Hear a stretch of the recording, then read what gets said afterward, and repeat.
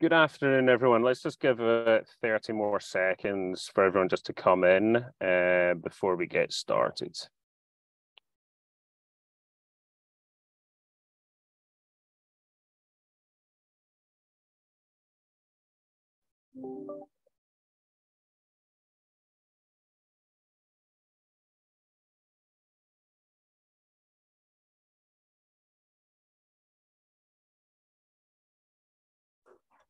Oh, quite large numbers of people dialing in. That's excellent. Hot topic. Hot topic indeed. Okay, I think we've got enough now. Some more people come in, but it's good to get started. So, good afternoon, everyone. Welcome. If you have not met me before, my name's Gordon Ross. I'm Managing Director of the Enterprise Group at Dynasty, and I'm delighted to bring to you guys the next installment of practice management webinars that we're bringing to the Dynasty Network. When we're picking topics for these webinars, we're always looking for things that we think are timely or important to the network, but also areas where you perhaps aren't able to get some of this source material in, the open market and open available. And I think today is a really good example of this. We're going to be talking about charitable planning, really doing a deep dive into all the various tools and resources that are open to RIAs in helping their clients on the charitable front. And we think this is very timely for a conversation. Not only are we now in Q4, we're getting towards the end of the year. Obviously, that's the time of year when many clients are doing gifting.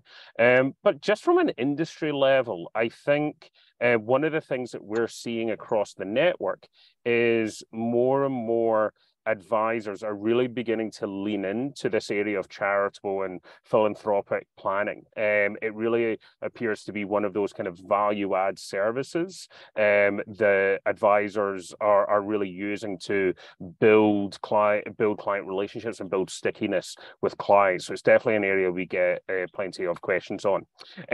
I'm delighted to be joined by a number of extremely qualified guests. In particular, we wanted to invite guests from the three custodian partners that the network works with: Schwab, Fidelity, and Pershing.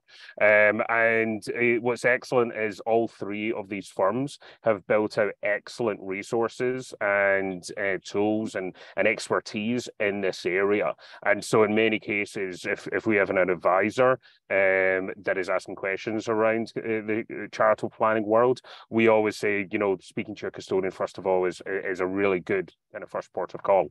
So I'm delighted to be joined by, first of all, we'll go with ladies first. We have Julia Reid from Schwab Charitable. Julia's been at Schwab for 17 years, and she works with not only nationwide firms, but also family offices across the country on the topic of philanthropy.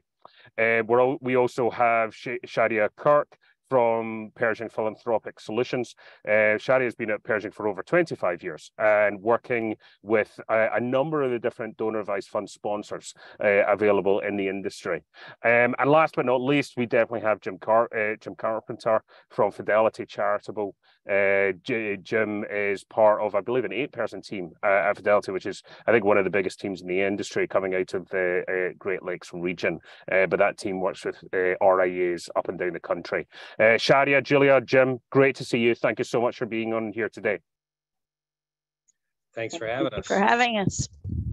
So I wanted to start off with a little bit of a kind of almost a kind of like refresher course a little bit in the tools that advisors have at their use at the custodians.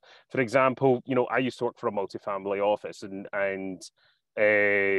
owning things like donor advised funds was very much kind of standard operating procedure for pretty much all clients in those days. This is maybe because of the kind of breakaway from the wirehouses, we're still finding some firms that are still relatively new to the donor advised fund world and still fairly new to the resources that the custodians have to offer. So Jim, I think it'd be good just as a kind kind of brief kind of interlude, it'd just be good just to see like what are can you just give a brief overview of like how donor advised funds work, the benefits of them, and how advisors can typically work with them to really help their clients? Absolutely. Absolutely. Thanks, Gordon. And thanks everybody for dialing in today. So we'll talk a little bit about the donor advised fund in particular, and then over the course of the rest of the time, we'll talk about sort of charitable planning in a larger sense. The donor advised fund, the best way to think about it is a donor advised fund is an account at a large public charity, sort of an administrative account at a large public charity. And what that enables the financial advisor or the advice team to do is have the conversation around the client's philanthropy, and they make the gift to this large public charity. In today's conversations, Schwab Charitable is a large public charity. Pershing has a couple of different avenues. They have their own charity and some other relationships. Fidelity Charitable is a large public charity. So when the gift goes to, at that moment, the gift goes to a large public charity, that is the moment of the tax deduction for the client. So they have cleared what is often a key hurdle, particularly for wealthy clients, that they've achieved their tax deduction status. They've made a gift to a public charity. But at the donor advised fund, now we're in the position of the title, the donor advice. And what the donor advised fund public charities do is hold, in many cases, several thousand accounts, thousands of accounts, awaiting the donor's advice on two key fronts. The main one we talk about is what charities would you and your family like to support? What charities are doing the activities or doing the work that's important to you and your family? Please tell us, and we will send them checks. And your donor advised fund sponsor becomes, we're all in this business of the largest transaction processors on the planet for sending checks to charities. For example, Fidelity this year will send a couple million checks out to various charities. It's a crazy transaction processor. The second part of the donor advised fund, the second piece of donor advice is how would you like these funds invested in the meantime? Right, so that's the second piece of donor advice. And all the donor advised fund sponsors have various avenues for that. A collection of in-house investments, and then certainly in this group, a collection of your larger accounts can advise the donor to hire you as the RIA to manage the funds on behalf of the donor advised fund alongside the funds that you manage for the family on their regular accounts. So in a planning context, what you get with the donor advised fund, like with other charitable vehicles, is the ability to have a great conversation with your clients and their families about what's really important, and then be able to move that conversation and break the chain between their charitable planning and their charitable beneficiaries. So the donor advised fund gives you a place that you can do it in the context of tax planning and portfolio planning and spreadsheet work, in which we are all comfortable with as financial advisors, separate from whether the Girl Scouts or the World Food Kitchen is their most important charity. And the donor advised fund gives you an intermediate step to accomplish their planning, separate from the mission-y, vision-y part about what's the most important to them. So that's where we live in the donor advised fund. From a simplicity standpoint, all of the custodians have a system where you can push the button right at your client account, open a donor advised fund. It's super easy. It's not a standalone legal entity. It's an account at a large public charity that often has a similar software system to the one you're working on with your client accounts. And so it becomes very easy and inexpensive to operate, rather than other charitable vehicles, which might be appropriate, but they're going to take some setup. I'm sure we'll touch on those.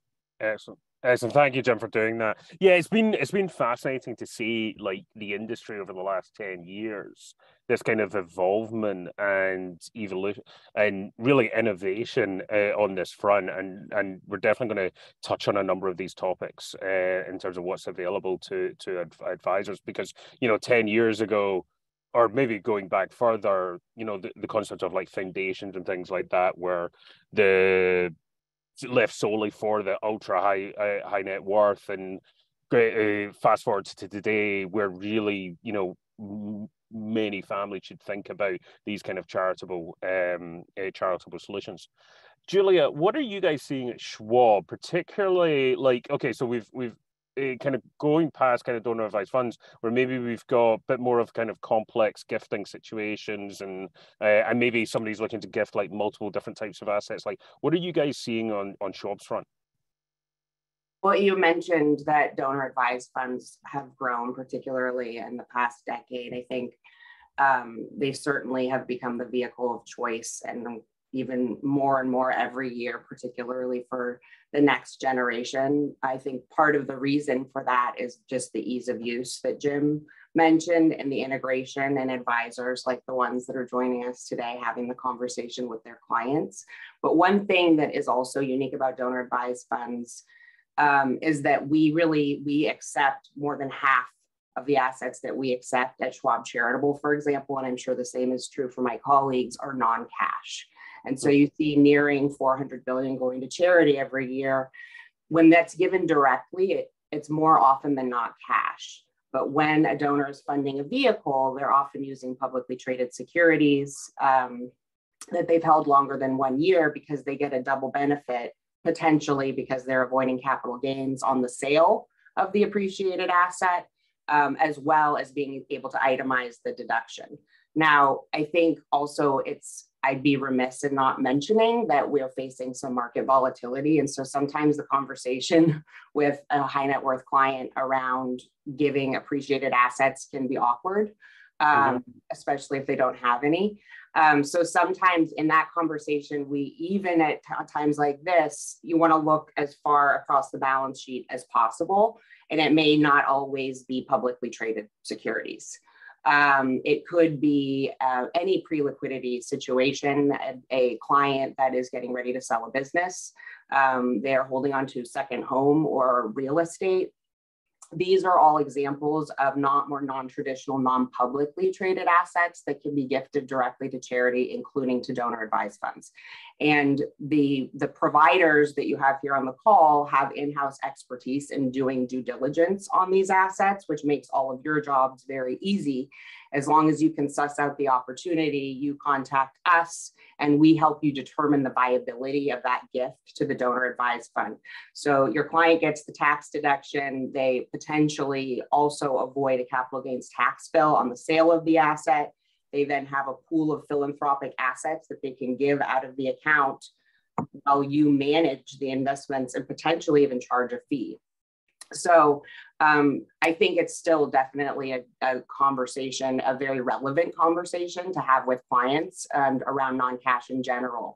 That said, most of what we accept is publicly traded securities because it's very easy. To Jim's point, it's all integrated, so they can just do a journal of appreciated assets from their brokerage account into their donor advised fund. The other, and Jim touched on this a little bit, and we may talk a little bit more about it in a bit, but the other trend that we talk a lot about is the use of multiple vehicles.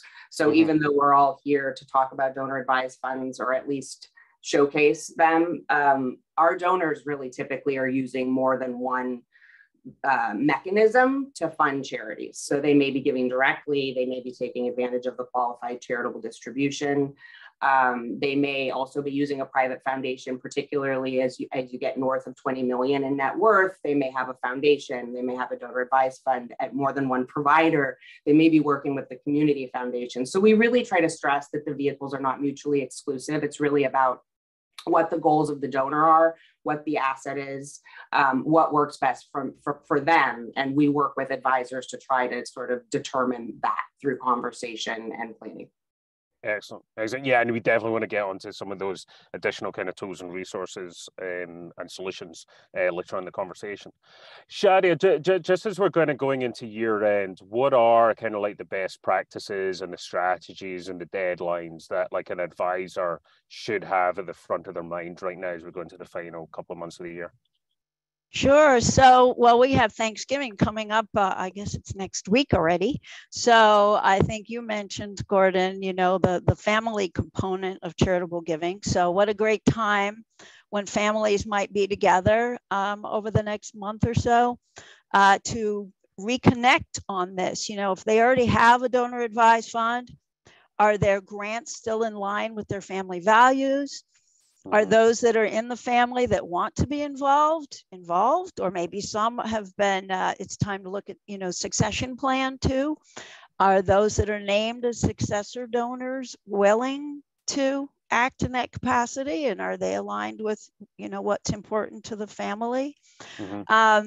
Have they been making grants this year or contributions this year? So for example, maybe it's a high income year for them. They, you know, they're looking at their marketable securities saying, well, don't have a lot of appreciated assets, but it is a high income year. So maybe they consider something like bunching. So there they can make a large contribution this year that will give them a tax benefit, but then spread those grants over years. So that might be one strategy to think of. Involving younger members of the family in the grant process. You know, I always tell stories about a friend who involved their kids in recommending grants. You know, hey, everybody, what should we give to this year? And now those kids, you know, have grown up with kind of a philanthropic focus. So that can be really great. If they don't have a donor advised fund, you know, you mentioned at the beginning that there's still a lot of people that are not familiar with donor advised funds. And I find that all the time, talking to advisors, talking to my friends. And so what a great time for everyone as an advisor to bring that up, show that value, connect with the family on the topic. Even if they start out just with a small contribution. Most donor advised funds have either low minimums or no minimums. And so they can tip their toe in there. And then that gives you as the advisor a great opportunity to connect with them, you know, midway through the year, and connect not only with your current client, but with their heirs. So with the kids, with the next generation. And then lastly, at this time of year, of course, deadlines will be coming up soon. So it's something to keep in mind. You know, the donor advised fund sponsor has to receive those assets by 12/31, or if it's a check, it has to be postmarked by the US Post Office, not UPS, not FedEx, by the 31st. So those deadlines are important to think about. So that's amazingly useful, Shadi, and it reminds me, we're going to be sending out following this webinar a kind of info packet of you. The three people on this call have been really generous in terms of like information that they've given to Dynasty in terms of like deadlines and kind of procedures and things like that. We're going to be sending that out following today's webinar. And I should also mention, we're now getting into the point where in the section where we're going to have some Q&A towards the end of the webinar. If anybody wants to ask any questions, you can do it by just typing into the chat function in Zoom. So please feel free to type into there, and we'll do our best to kind of get to all the questions towards the end. But so huge thank you to the three of you to really kind of setting the scene here.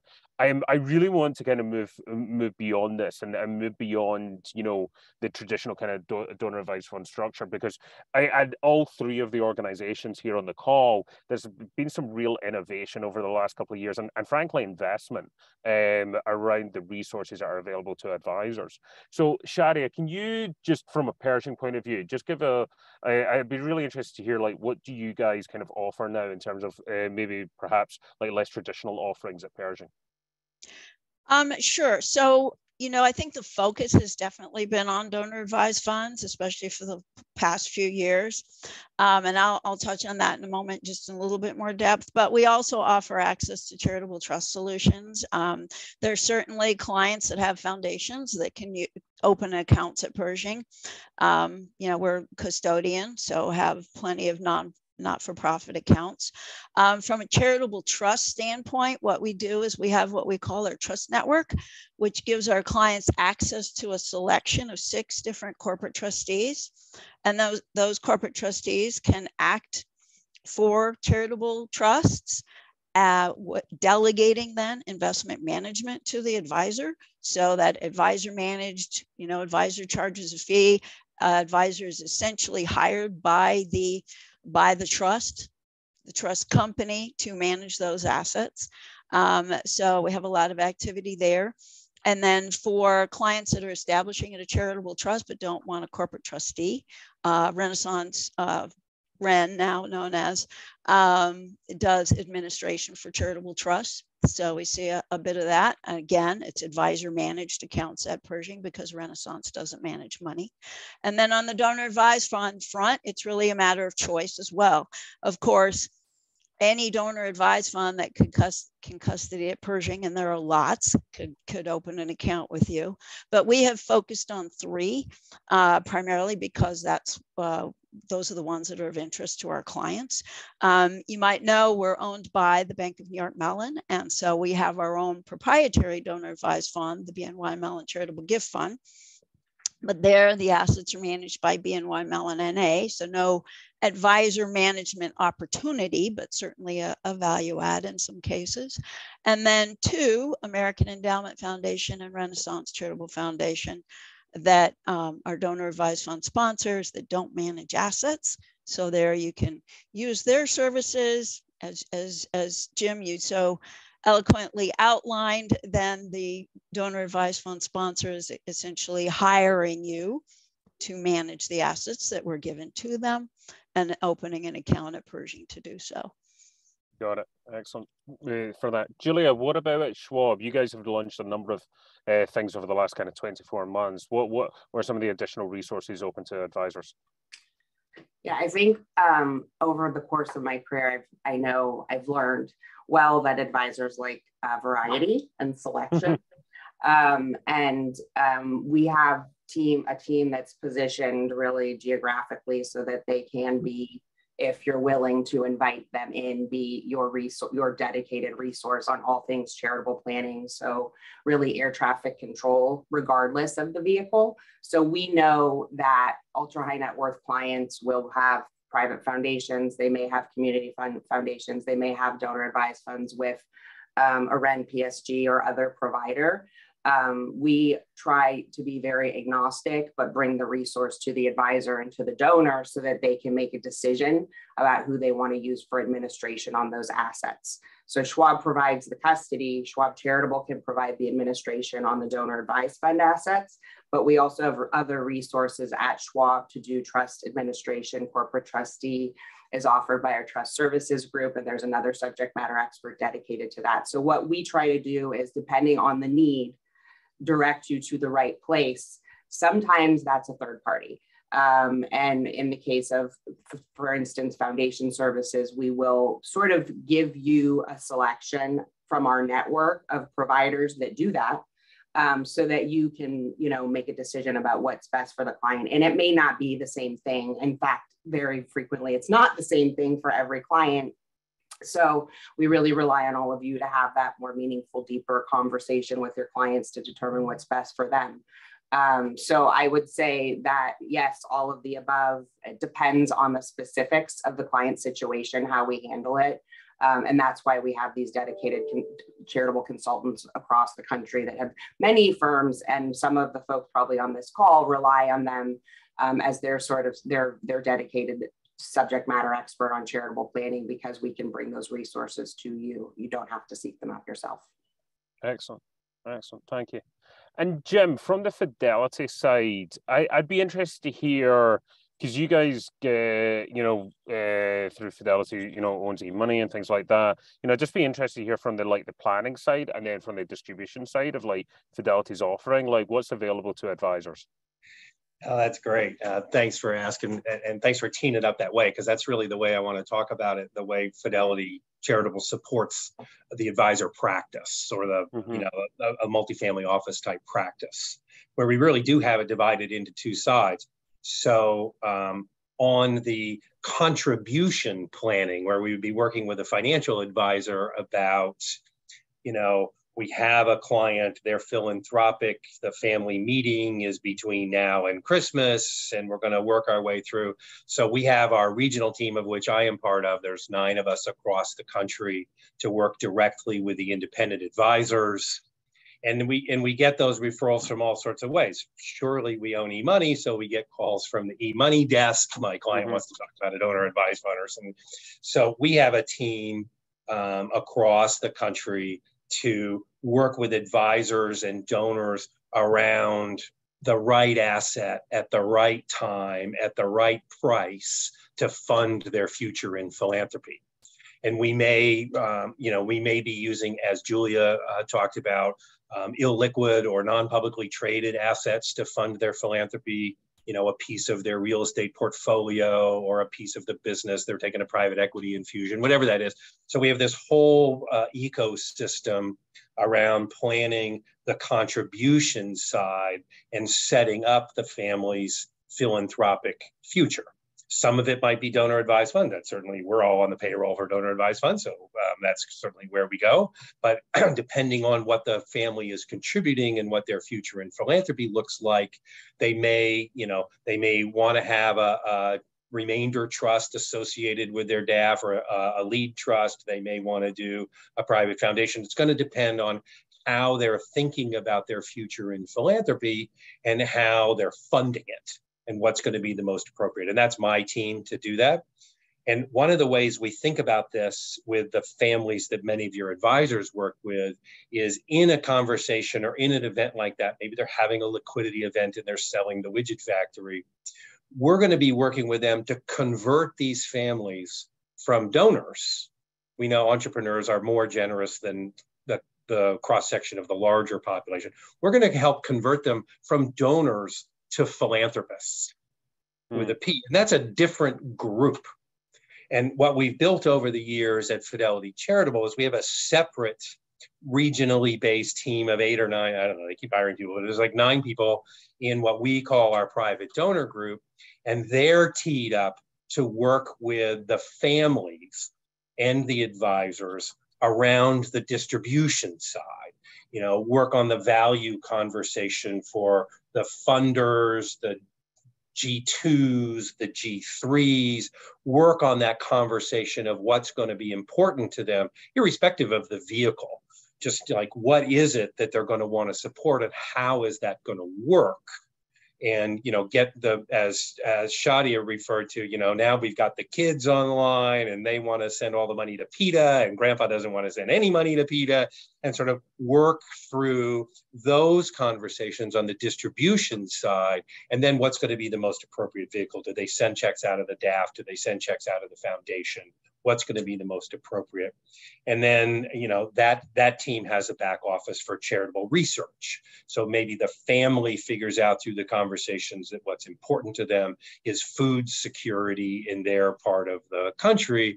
Well, what charities are going to use? So we'll fire up the research team to drill through, find 2 or 3 or 4 charities that hit their high points, and then help them understand what questions to ask of the charity to dial it into how they're going to fund off into the future. So there really are 2 sides of the charitable planning. And one of the things we built is, really 2 separate skill sets for funding versus distribution. So you just mentioned how your team will help the client find charities that hit their high points. By that, do you mean a specific criteria that the family has decided, or are they putting them through a certain filter? That's going to be determined sort of at the family level as part of that, in advisor language, the fact-finding meetings of what is it that is important. So you do the values conversation, we'll pick it in childhood literacy programs. And okay, so what is our criteria? Is it going to be, challenged communities? Is it going to be affiliated with a personal prep school? Sort of criteria. And then our research team dial up charities that hit, not all 10 of your hot buttons, but maybe 8 out of 10 of them in a different order, and then facilitate introductions to the directors of the charities. So help with a visit. And this is kind of an open question for the group, because I think this is something that many advisors are really trying to kind of steer into in today's world, whereby they're really providing that kind of multi-generational planning where they're working with all the different layers of the family. And so if an advisor is doing that well, you're going to get to a point where the advisor is in a room with multiple generations and they're competing and they've got competing viewpoints. One generation wants to give it to one type of cause, and one generation wants to give it to another type of cause. So question number one is like, what are some of the best practices that an advisor can do to kind of manage that situation? And then second of all, let's say you actually like figure out on the specific causes, how do you then, are there any kind of best practices or tools or resources that an advisor can use to help kind of go through that kind of selection process? Jim, I know you mentioned that like Fidelity can help kind of filter that, but like what other kind of solutions what other kind of resources are there? So the two questions there for the group, like how do you manage that family dynamics? And then how do you manage the selection process? Open one for the group. I can jump in. I think I'll start with the second question and then talk about the dynamics. I think every relationship, you all know, is very different, and how you approach that conversation is going to depend on those dynamics, right? And also the personalities of the client. And you all have become the trusted advisor. You know your clients best. So I don't know that there's a one size fits all approach to helping them work through what every family has in terms of dynamics. Our approach at Schwab Charitable is to develop tools to help you have that conversation regardless. So for example, we've created, and some of these tools are available, they're all for free, but some of these are available also from third parties. So if, again, selection, if you want to look at what's out there, we can give you some recommendations, but Schwab Charitable has created a giving guide. And it's modular. So things like finding your focus, there's actual tangible exercises that you can do to support that conversation. I find that it often helps to have some sort of anchor, right? Even if it's a worksheet, right, that you're going through with the client as an exercise, it will loosen things up. And it's a twofer, right? You're actually crafting a charitable strategy, but you're also managing some of those family dynamics at the same time. So finding focus, there is certainly resources on vetting charities, evaluating charities once you've selected them. And we have a giving planner so that you can actually put together a plan that you can course correct and check in with. And we have a guide to the guide specifically for advisors, like those of you on the call, how to use it. The other thing is we're currently getting ready to release a selection of tools specifically for the multi-generational conversation and family dynamics. We've done this in partnership with the National Center on Family Philanthropy. So again, this is one of those third-party resources you could read all day and all night, all about the family dynamics questions. But these workbooks or these roadmaps or guides, as we're calling them, are there specifically for advisors to help address the family question around philanthropy. Do you want to give collectively? Are there some people that potentially want to do something different? Is that okay with you? How do you have that conversation? Have you even told the children about the wealth? There's a lot of first generation founders that haven't even shared with their children how wealthy they are. And so that's a starting point. So those are some of the tools that we have to support the conversation. In terms of the family dynamics, I would refer back to the tools, but also trying to tap into empathy and seeing it from the client's perspective. Every family has dynamics. And just trying to put yourself in their shoes, not judging their choices. And I think that will only deepen your relationship. I realize, though, it's for some advisors, it can be a sensitive topic and maybe out of their comfort zone. But more like 99% of the time, I've only seen it do good things for relationships. Just asking questions is a good starting point. Excellent. Jim or Shada, anything to add in there? Well, I'd take a plunge right back in, and as Julia mentioned, clearly the advisors are going to own this relationship, and they built it over the years.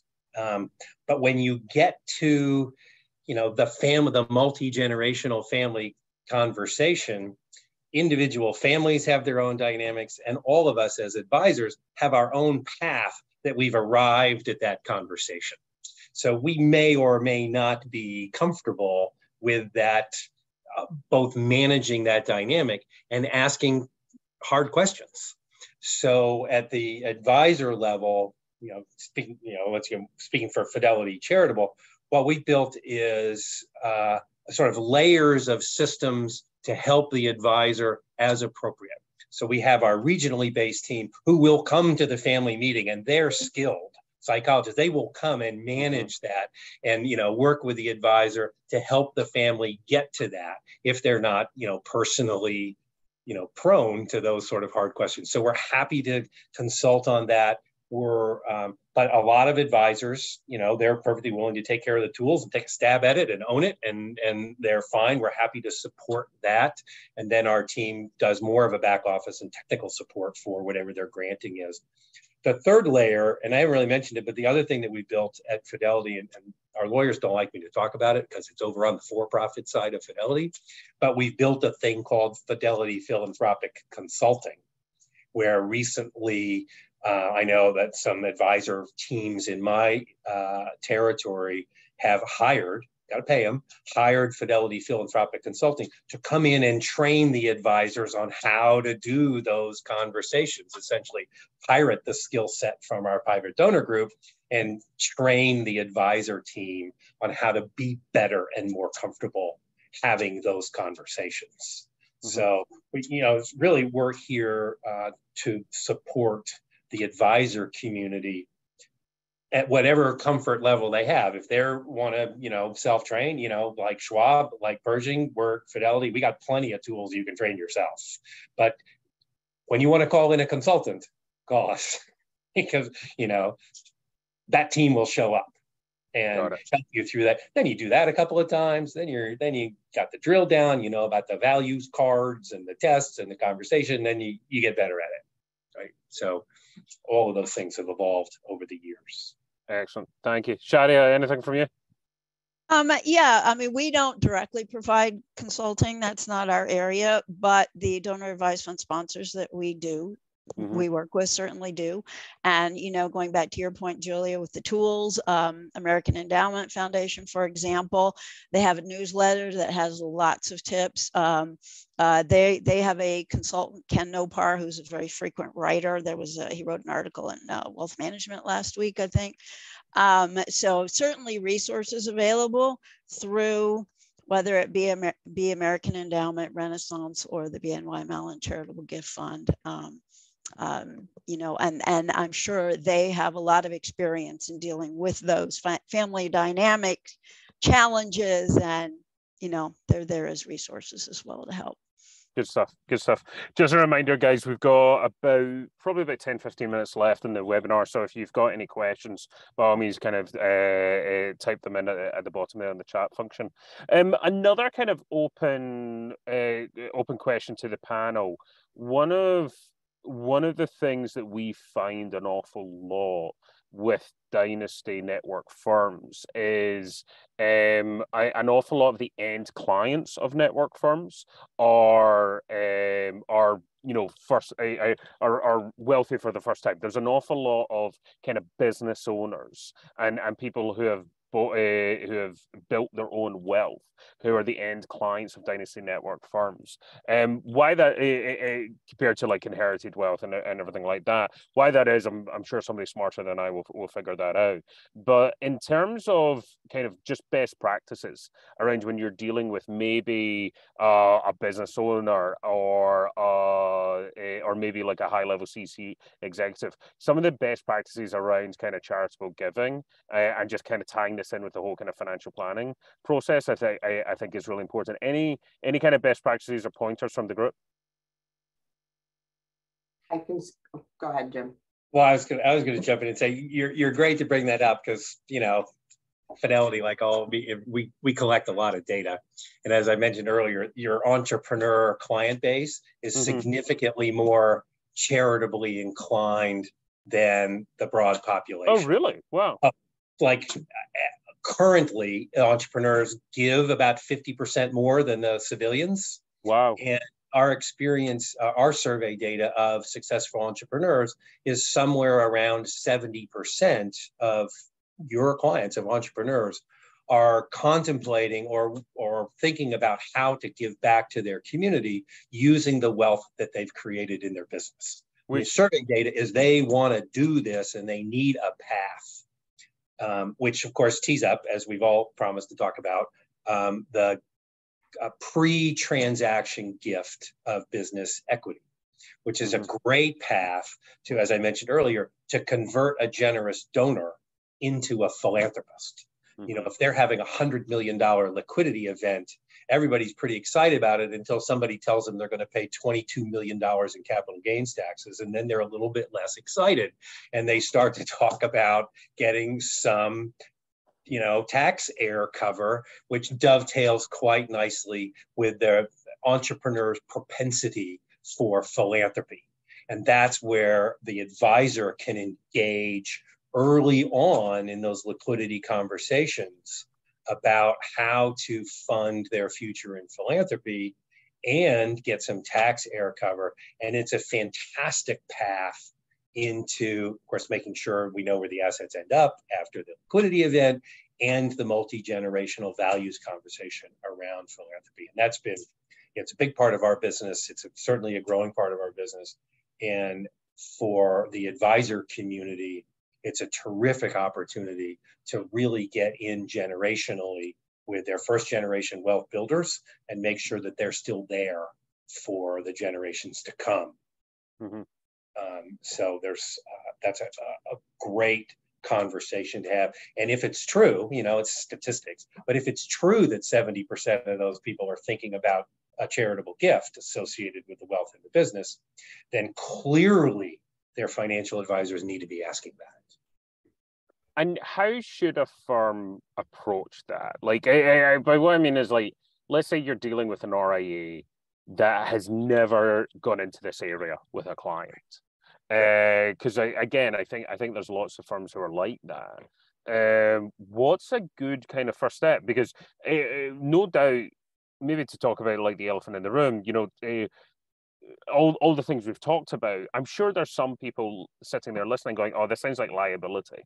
This sounds like I'm getting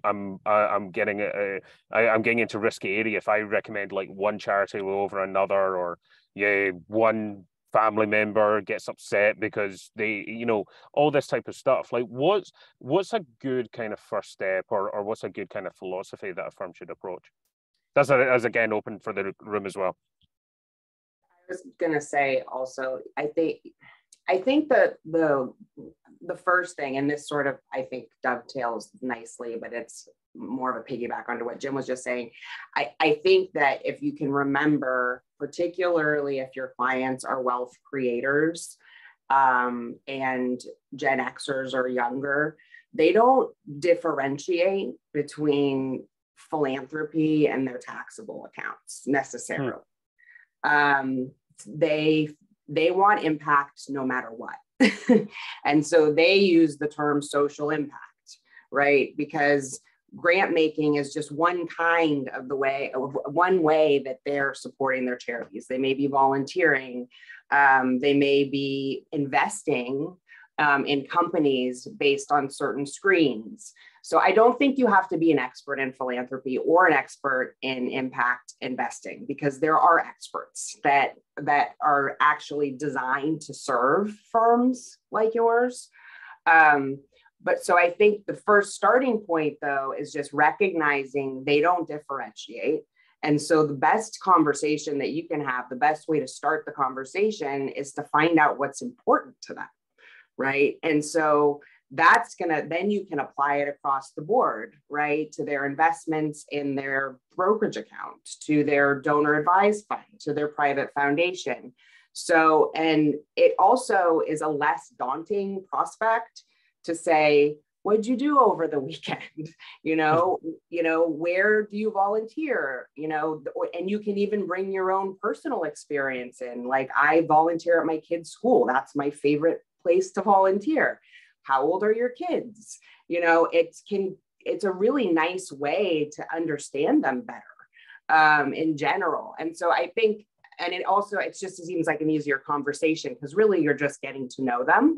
And that's a critical piece of the trusted advisor role, is to really, and we want to help you, we want to kind of push away all of the noise so that you can have that meaningful values conversation. And then the rest of it kind of falls into place. To your point about the fear of, recommending a charity, like I have that fear too. Like I don't want to tell a donor where to give necessarily, because that represents a reputational risk to my company, to me. So instead, I share stories of my own philanthropy in hopes that they will share stories of theirs. I also don't think necessarily, and I could be speaking out of turn because you know your clients best, that they necessarily expect you to tell them where to give. Again, there are resources like Jim has talked about and like we've been talking about that can help you help them decide where to give. I don't necessarily think you have to take it that far. And I don't know that that's the expectation of the client either. I agree. And it just reinforces, like, if you're not talking to the client about this, somebody else is. To Jim's point about, what was it, 70% of people that kind of think having this desire and this want, right. Somebody is talking to them. Shadia, anything to add in terms of best practices around this? I mean, this was great. I think Jim and Julia, you said it all. It is just about getting to know them, getting to know their values, and not making it about products or charities. It's what's important to them, and it doesn't even have to be a financial product. It can be their time that they're volunteering. Just what are they all about? And so, Shadia, maybe you can take the next one, which is, around about how do you make this really integrated into the financial planning process for a firm, like making the kind of charitable planning and financial planning process really kind of integrated. Because again, kind of comparing Dynasty Network firms against the rest of the industry, I would argue, I'd say probably Dynasty Network firms are more kind of deep, really go deep on the financial planning aspect of it. Any kind of best practices in terms of integrating that? I think to just make it part of the normal planning conversation. So whether that's, after tax time and there's a tax reason to bring it up, or throughout the year, if they did establish a donor advised fund, see how it's going. But it just goes back to the overall planning, the overall legacy planning, bringing in the family and getting to know them throughout the year. I mean, I think that's it. Okay, excellent. We do have one question in from the audience, and it's a good housekeeping question, is around minimum investment sizes for donor advised funds. Can we just go quickly around the group just to say what minimums are you seeing on your platforms?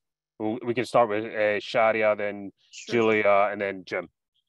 So with the three that we're working with, American Endowment is 25,000, Renaissance is 10,000. And BNY Mellon Charitable Gift Fund is 10. Excellent. Julia? We don't have a minimum to set up an account, so which is nice for young kids. They can be funded potentially from a parent account. So no minimum to set up an account. Minimum for professional management is 250,000.